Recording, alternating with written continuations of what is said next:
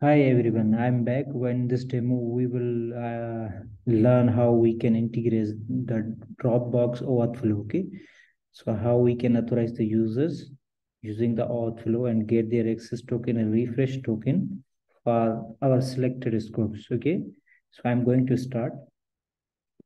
So for the first step of the Dropbox authorization, what you can do, just navigate to the developer.dropbox.com and then just click on app console and just click on a create app. Okay, so click on a scope access. So here are basically two types of app. One is app folder type app and another is the full Dropbox. So we are just going with this demo with the full Dropbox access. Okay, so we are just naming it.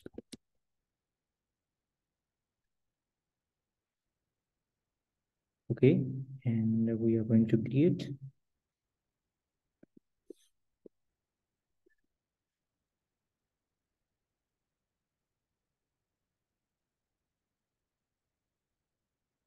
Okay, so we have created an app, and for further configuration, what we can do, we allow the permissions. Like here the scopes which are currently supported by the Dropbox OAuth. Okay, so here account info.read is by default, and we are only setting the file meta read and the file content read also. So these are the scopes. Okay, so our app is ready. Other tabs are for branding and all this stuff. If you are interested to publish the app on their marketplace, okay, or store. So from here we get the credentials of our app. Okay, so for the OAuth flow, what we can do, first we get the authorization URL. Okay, so just type Dropbox auth on your search engine and navigate to their docs and just scroll down. And now here you have a URL. Okay, so just copy that.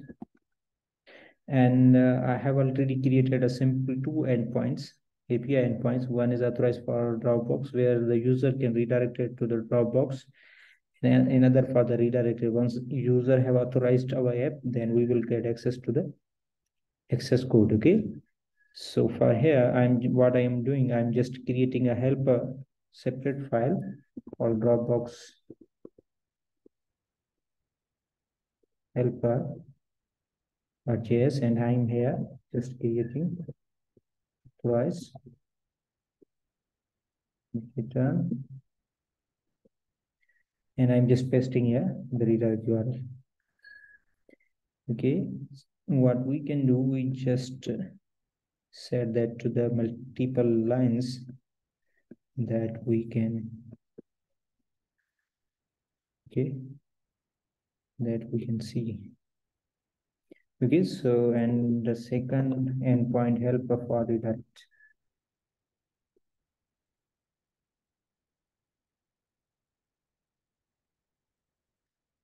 Okay, we implement this later, but for now I'm just only returning from here simply empty string. So for here, what we can do, we just configure this redirect URL. So what our redirect URL will be, the local host with port 4000. Okay, and then API slash Dropbox slash redirect. Okay, so that will be our redirect URL. So what we can do, we must be first add that URL here. So HTTP localhost 4000 API Dropbox slash redirect. Okay, be sure that there is no any typo mistake in this. If there is any error or any typo mistake in this redirect URL, then you will be get an error, redirect URL error. Okay, let's click on add. So just confirm that this URL is added here. Okay, and now we are just here and replacing that URL with our local host 4000 API Dropbox / redirect. Okay, so that will be our redirect URL, and here is our client ID, so we can also get that client ID from here. Okay, so here is the app key, so set that here, save, and we must be set another parameter access token type offline.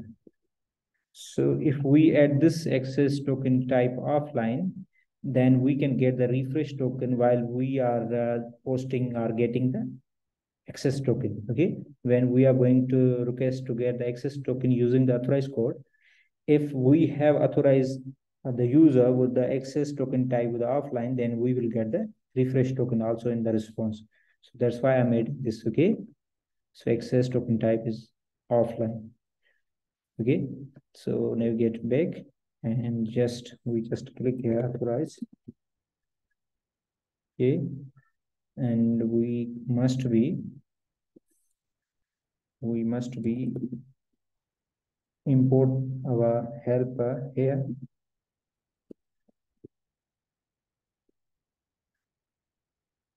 Okay, Dropbox helper, and here we say authorize, and another is redirect. Okay,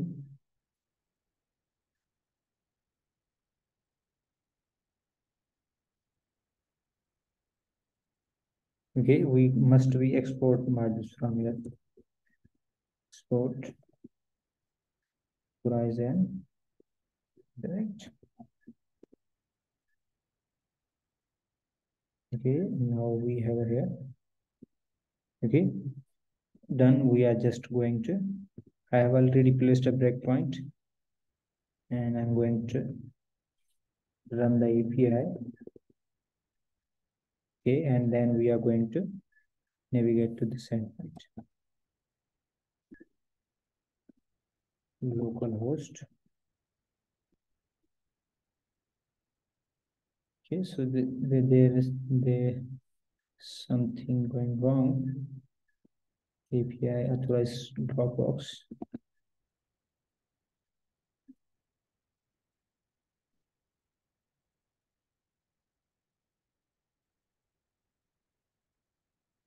Establish.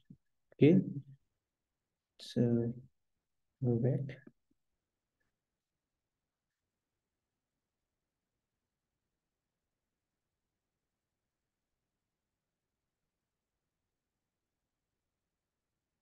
Okay, so there is some error with our entered line. Okay, so what we can do, we just remove this. URL is auto encoding.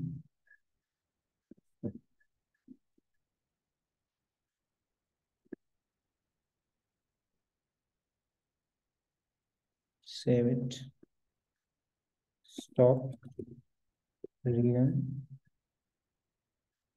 Okay, and now just localhost 1000. So we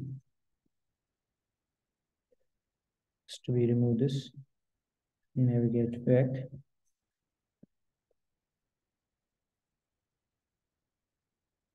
Okay, so you are seeing that we are successfully on their authorization page. Okay, so what we can do, we continue and allow. You see, we are here, and we have a code. Okay, so you're seeing that we have a code. So this is the part one. Okay, this is the part one where I just successfully got the code from the authorization endpoint using the Dropbox OAuth flow. Okay, so in the next part two, we will get the access and refresh token using that code. Okay, bye bye.